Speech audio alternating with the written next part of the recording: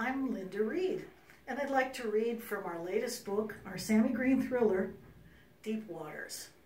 For over 30 minutes, Ollie had filmed the divers combing through the shelf's soft bottom for artifacts and debris from the sunken ship. The strong currents had slowed their progress, but they'd managed to collect several netfuls of broken pottery. Unfortunately, tedious scenes of divers hunting for vases were hardly likely to get decent airplay on the network, especially after video of the wreck itself from the sonar-guided remote explorer had already aired to much fanfare. With only one day allotted to his shoot, it would be up to Sammy to find a way to punch up the interest level for the B-roll he'd recorded. Otherwise, their piece would end up as weekend filler on a slow news day. Ollie checked his gauges, satisfied that he could remain at 20 meters for another 10 minutes before beginning his rise to the surface. Let the diving team do their job. He needed to do his. Get film segments that would pop off the screen. He signaled one of the team with a thumbs up, indicating he was about to start his ascent, then turned in the opposite direction away from the mooring line, aiming towards the direction of the shipwreck. A few more shots would spice up his stock. The siren call of Amphitrite, Poseidon's beautiful wife, from the murky depths was too tempting to resist. Struggling to hold his camera steady, Ollie let the swift current carry him closer to the edge of the shelf.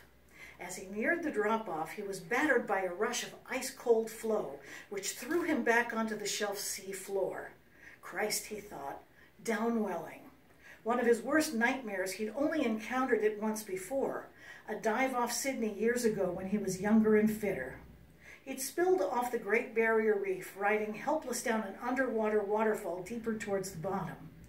Ollie scoured his memory for the steps to recover. Buffeted again and again by the water's force, he fought to ascend against the current. He knew he was using precious air, but he had no choice. With excruciating slowness, he inched his way back to the mooring line. Just as he grabbed hold of it again, one of his fins got caught in a protruding bronze strut. He bent to dislodge it with the same hand that held his camera when he noticed something embedded in a small rock nearby, its visibility hampered by the current stirring of the silt. Closer inspection suggested it too was made of some kind of metal. Bronze? Aiming his camera, he adjusted the lens until a 3-inch wheel came into clear focus. There was writing on it. Ancient Greek? This could be something significant. Excited, Ollie clipped the camera to the D-ring on his BC, let go of the rope using his wedged fin as leverage, and scooped up the rock with both hands. His fingers clutched the wheel and gently lifted it from the silt. Ollie saw that a toothed gear had adhered to the wheel's back. The thin, rusted metal from both pieces reflected the light from his torch into his eyes, momentarily blinding him. He quickly stashed his find in his vest pocket, then felt a tug behind him. A trail of bubbles. Ollie swiveled to see one of the dive team hovering. He'd barely registered the names and faces of the team members when he'd been introduced yesterday, but in any case, the tight-fitting masks they all wore distorted their features, making identification of his companion difficult. An extra pair of hands was very welcome to help him extricate his trapped fin so he could head back up to the ship. Ollie couldn't wait to show Sammy and the team the treasure he'd discovered. With only minutes of bottom time remaining, Ollie grabbed the rope and gestured at his jammed fin. To his surprise, the diver made no move to help, but continued to float beyond arm's length above. His anxiety growing, Ollie tried a distress signal, waving his hand quickly over his head. Still no reaction from the diver. He struggled to free himself from the strut. Couldn't the bloody fool see he was in trouble? Frustrated but aware that he needed to hurry, Ollie turned away to focus on his predicament. Hyperventilating with the effort, he knew he was expending his air supply too quickly, yet didn't dare release the mooring line to use both hands. The strong downwelling could push him farther toward the bottom, making it impossible to return to the surface in time. He forced himself not to panic. There! He'd managed to unclip the fin from his boot. Giddy with relief, he inhaled one deep breath before checking the gauge on his air tank. Bloody hell! Less than 100 psi of compressed air remained. He'd used up too much trying to get free. He lifted his head.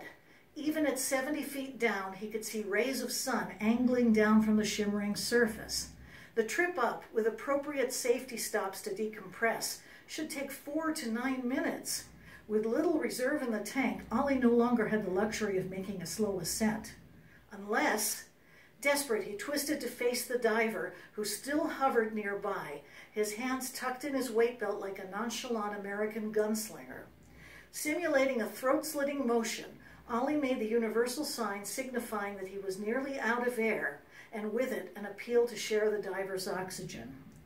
For a moment, the diver seemed to back off, then, as if reconsidering, swam hurriedly toward him.